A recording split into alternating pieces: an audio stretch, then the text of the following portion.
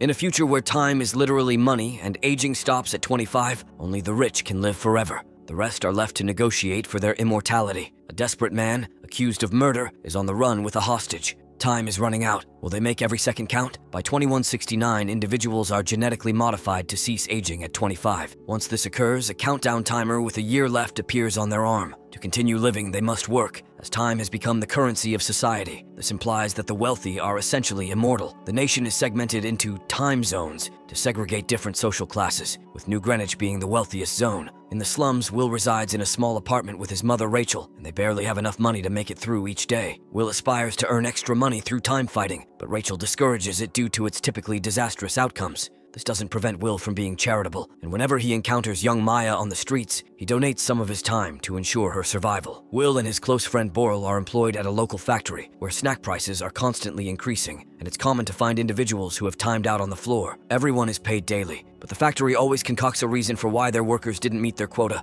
and pays them less. One evening, Will visits a bar where he used to gamble to collect an hour owed to him by a guy. He also encounters Boral, who is joyfully inebriated thanks to a wild guy buying rounds for everyone. This man is Henry, whose timer boasts an entire century. Will is puzzled by the presence of a wealthy man here and attempts to caution him about the Minutemen, a gang that pilfers other people's time, but Henry disregards him. As Will anticipated, gang leader Fortis arrives and challenges Henry to a time fight. Everyone else in the bar flees except for Will, who conceals himself at the back as a precaution. Henry accepts the challenge but requests a brief bathroom break first. Only one guard accompanies him, providing Will with an opportunity to incapacitate the gangster and escape with Henry through the back door. They sprint a few blocks and take refuge in a deserted factory, which Will secures from the inside for the night. Will is curious about what a rich man is doing in the slums, and Henry confesses he left New Greenwich because he's 105 years old and weary of life. When Will criticizes this as foolish, Henry is amused by the boy's naivety. He explains that the cost of living in the slums is continually escalating to ensure people keep dying, as the rich can only survive if the poor perish. Eventually, Henry and Will fall asleep, and in the morning, Henry, waking up first, transfers all his time to Will, retaining only 5 minutes for himself.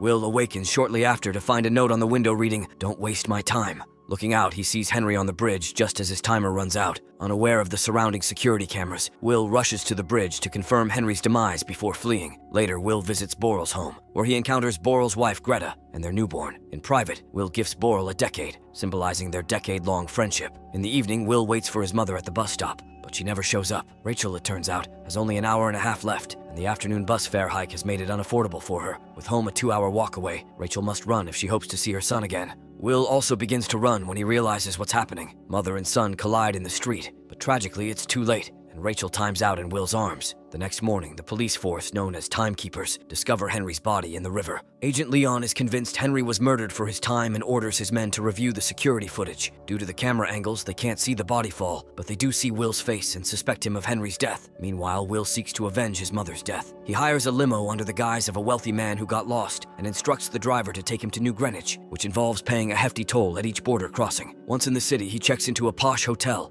attracting the attention of socialite Sylvia. After resting, Will dines while Sylvia observes him from a distance. The waitress, noticing Will as an outsider, treats him kindly due to his generous tips. She also advises him that he'll need finer attire if he plans to visit the casino. Will's rapid crossing of numerous time zones raises suspicions in the system, enabling the timekeepers to pinpoint his location. Leon also recalls having pursued Will's father in the past. In the evening, Will purchases a suitable suit and heads to the casino, where he's asked for a voluntary donation of a year as he's not a member. At the poker table, he meets Mr. Weiss, a businessman who lends time and isn't shy about placing large bets. Weiss's daughter Sylvia also joins the table, merely to observe, and Will keeps an eye on her while risking and betting all he has. His gamble pays off as Will wins the game, impressing Weiss and earning an invitation to his next party. The following day, Will purchases a high-end car and drives it to Weiss's party. Sylvia, intrigued by Will, invites him to dance, revealing that she suspects he's from the slums. She confesses that she sometimes envies those from the slums as she lives constantly under her father's guards' watchful eyes, devoid of true freedom. She wishes she could do something reckless or meaningful. Will leads her to the beach behind the house for a skinny dipping adventure, which should qualify as something reckless. Initially, Sylvia is hesitant. Soon, he joins her in the water, and they contemplate the idea of engaging in more reckless activities. When individuals start searching for Sylvia, she takes refuge with Will in a cavern and urges him to return before they land in hot water. The duo re-enters the mansion through separate entrances to evade suspicion. Weiss asks Will to join a game of poker, but they are abruptly disrupted by the timekeepers who traced Will's whereabouts by tracking his car purchase. Will is escorted to a secluded office for questioning, but when he reveals that Henry intentionally ran out of time, they dismiss his claim and confiscate most of his time, leaving him with a mere 2 hours for booking and processing. Leo tells Will that he bears a striking resemblance to his father, whom Will barely remembers. Weiss and Sylvia arrive to assess the situation, and Will seizes the opportunity to overpower the timekeepers, snatch a firearm, and make his escape. He uses the weapon to take Sylvia hostage, and they flee through the back door in Will's car. Leon embarks on a citywide pursuit of Will, and even succeeds in rear-ending his car, but Will counters by driving in reverse. He narrowly avoids a truck at the last moment, but Leon isn't as quick to react and collides with it, allowing Will to get away. As they head towards the slums, Will requests some time from Sylvia, but she declines to assist him. Upon reaching the bridge, Will is distracted by the surveillance cameras and fails to notice the bike strip on the road, resulting in a car crash. Both Will and Sylvia lose consciousness and are later discovered by Fortis and his crew, who promptly start draining Sylvia's time. At that instant, the sirens of the timekeepers can be heard in the distance, prompting the gangsters to flee and leaving Sylvia with just 30 minutes. Upon regaining consciousness, Sylvia panics at her dwindling time and pleads with Will for help. Will finds her sudden change of heart towards sharing amusing, but assists her nonetheless before escorting her into town. After their departure, the timekeepers arrive to inspect the car, although Leon first needs to request his daily wage, as he never carries more time than necessary. Assessing the situation, Leon opts not to pursue Will any further, confident that he will initiate contact first. Will visits Borel to seek help, but Greta has unfortunate news. Borel drank himself to death, leaving 9 years still on his timer. Sylvia begins to panic again, but Will notices her expensive earrings and drags her to the pawn shop. The proprietor is about to close, but makes an exception upon seeing the value of the earrings. He also notices their desperate need for time and only pays them 2 days, which they reluctantly accept to survive. Next, they approach a payphone, and Will instructs Sylvia to dial her home number so he can speak to Leon. As a ransom, Will demands 1,000 years to be distributed to the timelines in the slums. Leon cautions Will that he's becoming too much like his father and reveals that the man didn't die in a time fight, as Will believes. He was actually involved in something far more perilous. Will abruptly ends the call, and Leon informs Sylvia's parents of the ransom, but Weiss is reluctant to part with what he considers pocket change. Will invites Sylvia to his apartment for an overnight stay, where Sylvia changes into Rachel's previously worn clothes. Sylvia inquires about Will's father, and Will shares that his dad was a skilled time fighter who taught him several techniques. To demonstrate, he holds Sylvia's arm and illustrates the concept of time fighting, a contest of wills between timers. His father instructed him to let the adversary believe they're winning, allow his own clock to nearly run out, and when the adversary is distracted by his impending demise, reverse the situation and seize everything. Will initially believed his dad perished in a time fight, but he now suspects he was likely murdered because he distributed his winnings. Subsequently, Will and Sylvia recount their experiences on their 25th birthdays. Will's timer activated while he was on the street, and he almost immediately lost his extra year due to their debt. Conversely, Sylvia woke up peacefully in bed, and her father gifted her a decade to commemorate the occasion. The following morning, Will observes the timeline building from the window, but regrettably, they have no charity to distribute, indicating Weiss didn't fulfill the ransom. Sylvia is wounded by her father's indifference, but finally comprehends that he amassed wealth by trampling on others' rights. Will advises her to return home, but Sylvia declines, leading them to agree to collaborate and share a kiss. Sylvia does wish to call home, so Will hands her the firearm for self-defense while he keeps watch from a corner. Weiss promptly answers Sylvia's call and disregards her rebukes to alert her that the timekeepers are en route to retrieve her. When Sylvia turns around, she spots Leon advancing towards Will, prompting her to shoot him in the arm. Will seizes the opportunity to inspect Leon's timer and discovers that timekeepers don't carry much time to deter thieves, which encourages Will to allocate some time for Leon's colleagues to rescue him. While Will and Sylvia make their getaway in Leon's car, Leon starts trekking out of town as the locals berate him for not safeguarding the underprivileged. Fortunately, his fellow keeper rescues him before the situation escalates. Later, Sylvia notes that they can't continue driving in a police car, which inspires Will. He impersonates a timekeeper to halt another car on the road, and then they proceed to rob the affluent lady of her earrings and her time, leaving her with only a single day before fleeing in her car. Once they've distanced themselves sufficiently from town, they halt the car to watch the news and learn that they're now fugitives. Will once again urges Sylvia to return, but she refuses, finding their current endeavor much more rewarding. In the meantime, Weiss is deceiving his investors, assuring them that everything is in order. Leon arrives to inform him that this is no longer a kidnapping case. Sylvia is now being pursued like a criminal. Weiss attempts to persuade Leon with a bribe, but Leon rejects it and reminds him that if Sylvia contacts him, he must inform the keepers, or else he'll be arrested for complicity. Later, Sylvia questions Will if he would genuinely distribute time if he had it. When Will affirms he would, she devises a plan. The duo proceeds to hijack a Weiss money truck, and they crash crash it into a time bank where they pilfer as many time capsules as possible. The remaining capsules are left for the residents of the ghetto to collect. By the time the timekeepers arrive, there's nothing left. In the evening, Greta discovers a time capsule among her laundry, left by Will as an apology. Will also visits Maya, who is sleeping on the streets, and he leaves some extra time for her as well. The rest of the stolen time is taken to the timeline for the clerk to distribute among anyone in need. At the timekeeper's office, Leon notices there's time that shouldn't be there, and he suspects Will's actions are harming the very people he's trying to assist. The following morning, Fortis attempts to rob a man, but the man can finally defend himself because he purchased a gun. Fortis feigns to let him go, but as soon as the man turns around, he shoots the man anyway. When Fortis checks the man's timer, he's stunned to see he's squandered a lot of time. Will and Sylvia start robbing time banks everywhere, and their escapades make the news. Weiss wonders if his daughter was trying to assassinate him, but his wife points out that Weiss nearly killed her first by suffocating her. A week later, Leon and his men finally locate Will's apartment and prepare to apprehend them. However, Will overhears the radio chatter from the window and immediately flees with Sylvia, bursting into a different apartment to leap through a window at the back of the building, avoiding injury thanks to a safe landing on top of a car. Leon mimics them and starts to chase them through town, and when Will and Sylvia take the chase to the roofs, Leon opens fire on them. Will retaliates but fails, so he and Sylvia descend from the roofs and board the bus. The driver contemplates the idea of turning them over to the authorities, but Will bribes them into silence, and they manage to leave Leon behind. A few hours later, Will and Sylvia check into a hotel, paying extra to book all the rooms and for the receptionist to keep quiet. When a new guest arrives, he's informed the hotel is fully booked, but he manages to catch a brief glimpse of Will and Sylvia going upstairs. Later, Fortis and his men start threatening people on the streets for information on Will and Sylvia. At first, people remain silent because they want to protect their saviors, but Fortis then kills a man to demonstrate his seriousness. This motivates the guy from the hotel to disclose what he saw. At the hotel, Will and Sylvia learn that the bounty on their heads is 10 years, which they find quite insulting. Suddenly, Fortis and his men burst into the room and hold the couple at gunpoint, while Fortis explains that the timekeepers leave him alone